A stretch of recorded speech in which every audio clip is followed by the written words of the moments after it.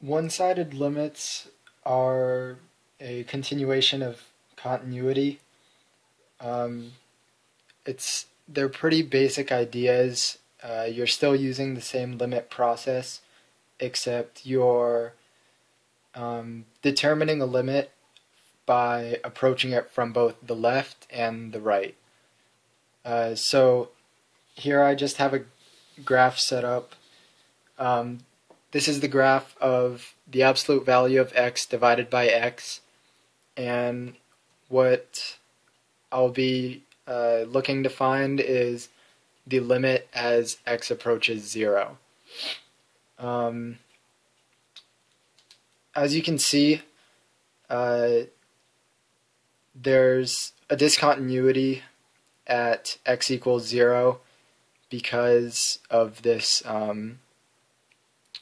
this x in the denominator and not being able to cancel anything out from the numerator. So in order to prove this algebraically, you're going to look at, or in order to prove it graphically, you're going to look at the graph, and from here this notation states the limit as x approaches 0 from the negative of the function. So it's saying what value is this function approaching as it comes closer and closer to 0 from the negative side.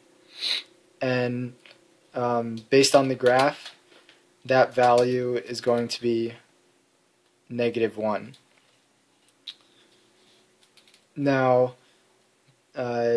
likewise, this one is this notation is saying the limit as x approaches 0 from the positive of f of x.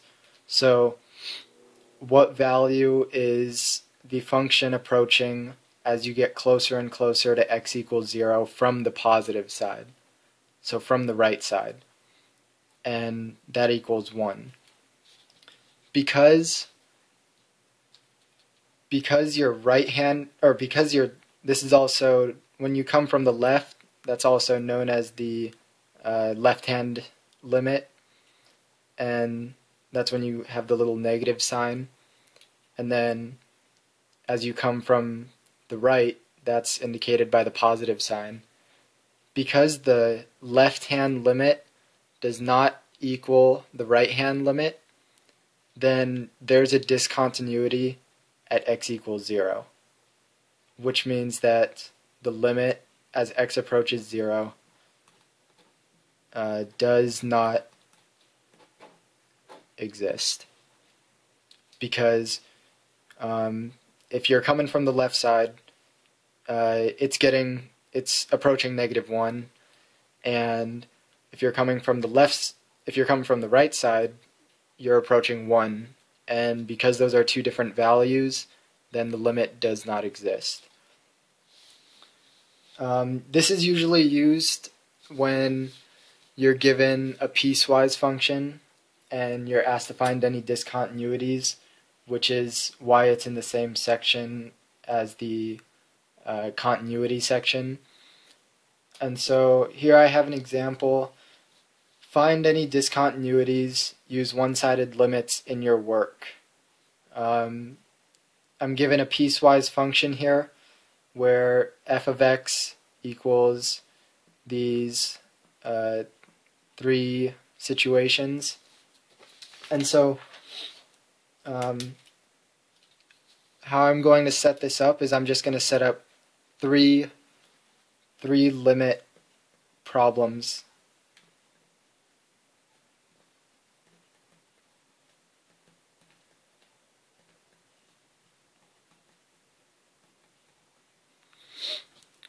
So the first one, the limit as x approaches 1, and because this is when x is less than 1, you're going to have the negative sign right there. What it's saying is that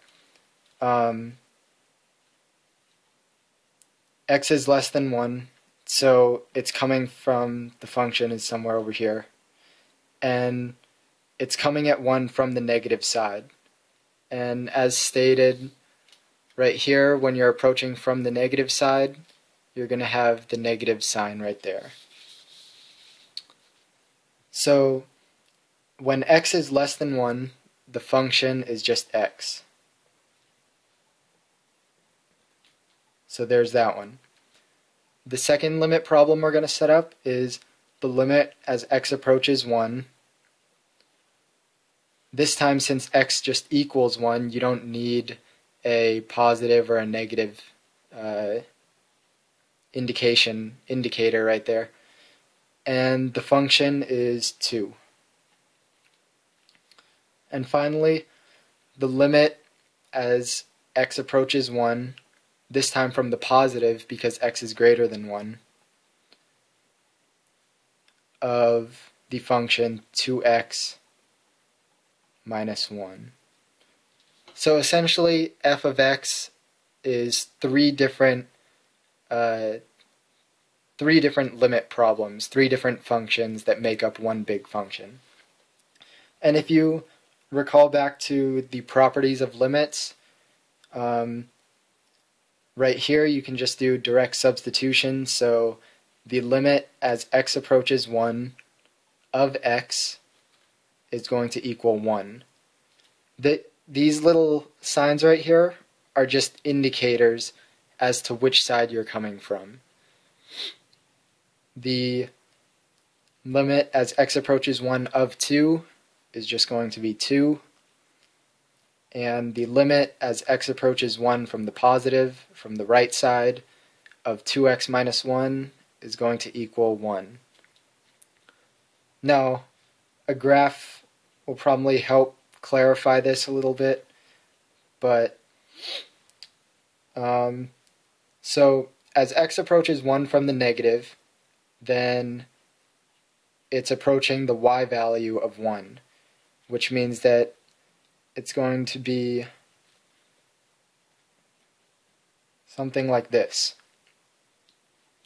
Now, however, at x equals 1, the value is 2. So the defined value of x equals 1 is 2. Now, as x approaches 1 from the positive side, that value is going to be 1. So it's going to be something like this. And as you can see, if you recall what discontinuity is, it's when you can draw the graph smoothly without lifting your pencil or retracing over any lines. And in this case, you're not able to do that because of this discontinuity right here.